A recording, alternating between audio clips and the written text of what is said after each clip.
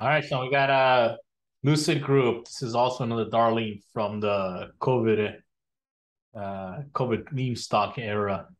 Went from being worth $10 all the way up to $52 within a month. So from January 2021 to 2021, February 2021, it went up five times. So yeah, it's it's again a similar company to I guess NIO and the other, your Fisker Automotive.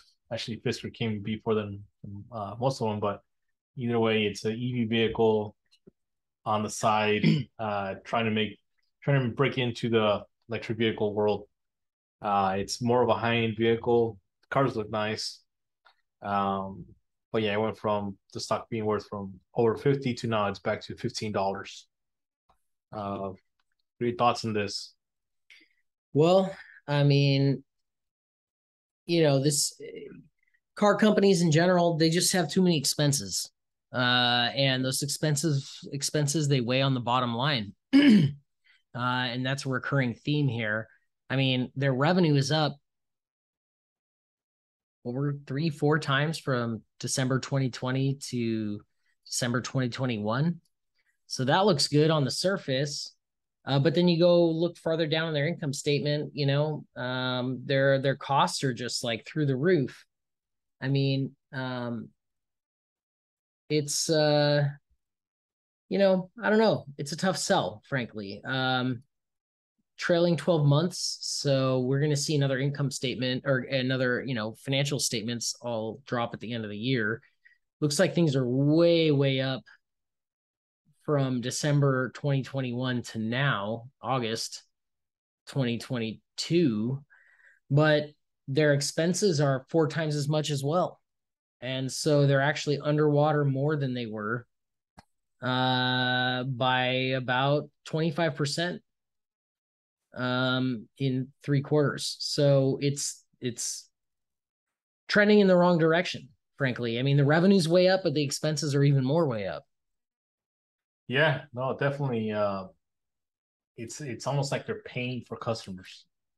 As weird as that sounds. So Well, there's something to be said for that. I guess a little bit of that happens in the EV market in general, just to get the market off the ground. yeah, but it just and the This seems to be a lot it's more. expensive to build an EV vehicle or electronic vehicle as it is. And these guys are seeing that they don't really have the money like a Tesla or even like a Ford to to just account for all those costs. So they're having to buy parts from everywhere else and just so they can build their own car.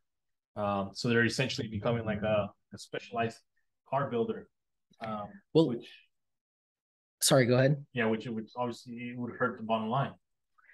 Yeah, and I mean, I'm looking at the trend in the earnings per share. We've got December 31st, 2019. Basic and diluted earnings per share dropped at negative 17 cents a share. Fast forward a year later, December 31, 2020.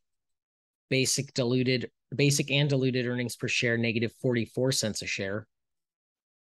Fast forward to December 2021, negative 6.41 Yeah, EPS for both basic and diluted. And, it's obviously trending in the wrong direction. But if you look at the revenue, the top line has just been growing exponentially.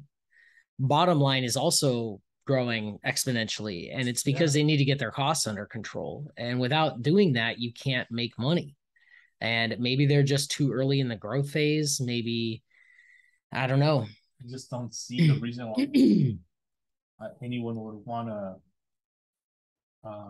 jump into this. And maybe if it was like maybe Tesla didn't exist and no other car existed, again, like back in the day when Fisker was the only one that existed, maybe then. But even now that there's so many other options, and you got the major cars, every single car company now, major car company is making an electric vehicle. That's Uh, true. And that's the other thing about new vehicle companies that I mentioned before is that they're just untested. So are people really going to want to go all in on a Lucid electric car when they could try a Ford or a yeah, Tesla?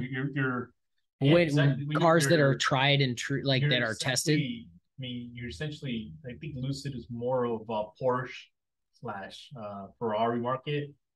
Um, but I don't know. Maybe why do I like the regular Pole? Why do I like the like a $50,000 range car more than 100K? Well, Tesla also started off like that. They used the expensive cars marketed towards the higher Yeah, but look at higher net worth individuals to bankroll the cheap, the R&D required to get the cheaper cars out. But Tesla started growing once they started making a car for everybody. Now you see that car, the three model, the Model 3, Model 3, yeah. Everywhere, and you'll see 10 Model 3s before you see one Model S. And they're working hard to get that price point down. And the other thing is that Tesla did it first, which gives them a huge advantage in that now Lucid is competing with these pre-existing Tesla models. And Tesla's a high-end brand. It's a good car. Yeah. And what is it with everyone loving these electric cars? Why is it does everybody like the electric stock? I mean, well, because it is the way of the future. And people remember 15 years ago, they were barely just talking about, oh, we need electric cars, we need this. And there was one Prius model that was out there, and it was a hybrid, and nobody had electric cars. It was like a crazy thing. And now everyone's getting all excited about it, which is great. The market should be moving in that direction, but is it going to catch up fast enough for anyone to make money off of Lucid Inc.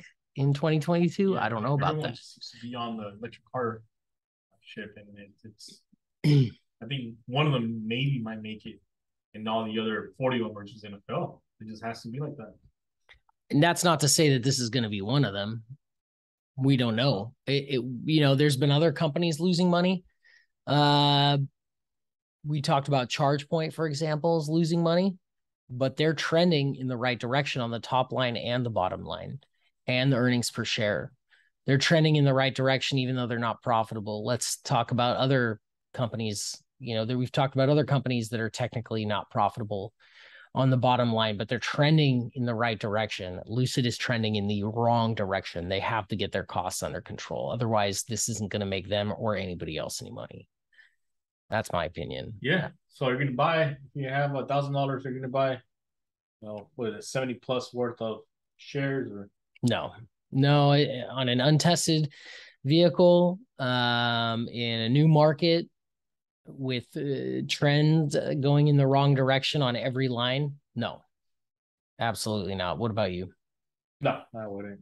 It's going down obviously from its peak, and I don't see it going back to 50. Even like, this is one of those. Even if it did go to 50, I wouldn't feel okay with it. There's no reason to get excited if it did go to 50 and I had some stock, because obviously it'd be more of I wouldn't feel right. So yeah,